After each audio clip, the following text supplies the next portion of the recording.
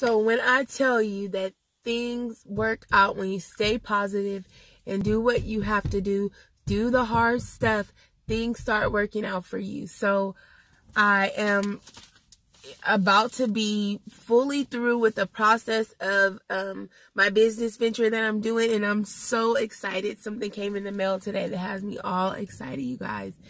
And I just wanted to celebrate it and remind you guys to stay positive, do hard shit,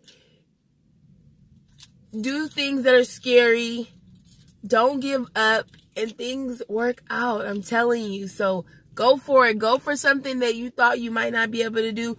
Whatever the case, just go after what you want. Go after what you want, because you can do it. You can get it.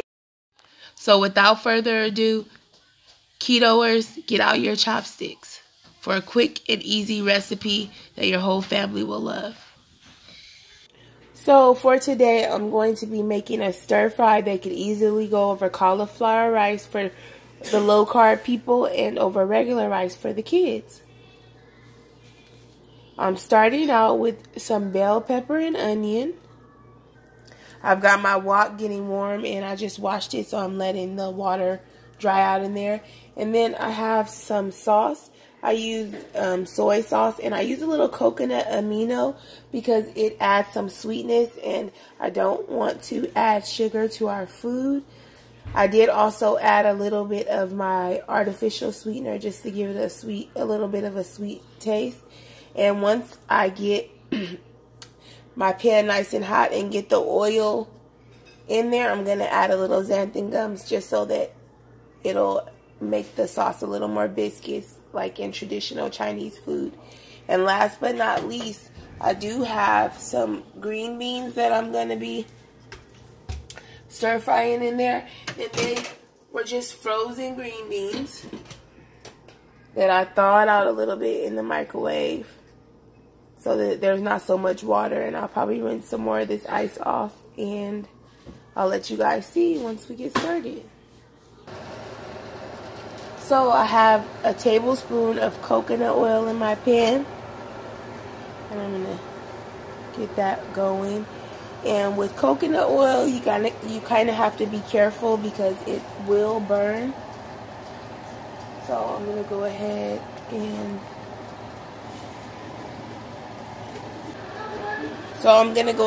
and add the xanthan gum.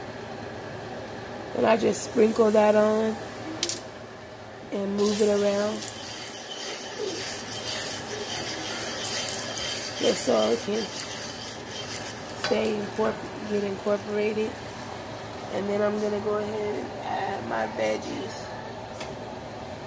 And I want to be careful.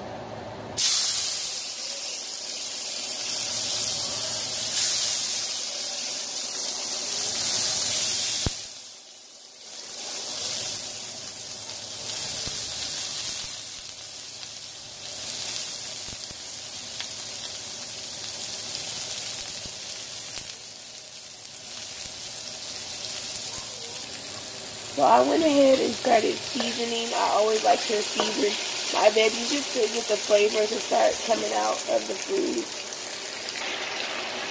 So I went ahead and got my chicken in. And I'm using chicken thighs today. I usually prefer chicken wings, but this is for my kids, and they a lot of people tend to like dark meat because it's juicier. It tends to dry out less than the chicken breast, so I went ahead and went with chicken thighs for my kids. And so we're gonna let this cook up, and then I'll let you guys see the next step. I didn't anticipate that I had quite so much chicken, so I noticed that it's getting a lot of water from the vegetables and the chicken. So I'm going to drain off some of this juice. I'm going to use some of it for our sauce because it has our xanthan gum in it, and try to get some darkness on the chicken. So now that I was able to get a lot of the liquid out and get some browning going on some of the chicken, I'm going to go ahead and add in our green beans. And then add our sauce. And we have a nice weeknight dinner. And if you look with the xanthan gum, you see how it made the sauce more sticky and it's sticking to the veggies and the chicken. That's just what we want to happen. Here is our final product.